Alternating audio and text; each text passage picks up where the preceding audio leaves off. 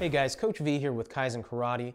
You know, a good friend of mine once told me sometimes the old ways are a lot better than the new ways, especially with martial arts. These are traditions that have been passed around for many, many, many years.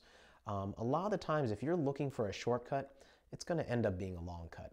You know, I highly recommend students to take the longer route, the old way, the traditional way, showing up to class, listening to your instructor, massive repetition of the basics, and repeating yourself, but repeating yourself correctly many, many, many times over a course of not just months, but years.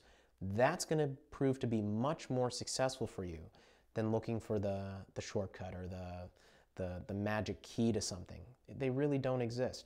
The way that you get really good, and the secret to karate, in my opinion, is being patient enough to go through the process, being patient enough to enjoy the process, and being patient enough to allow karate to change you from the inside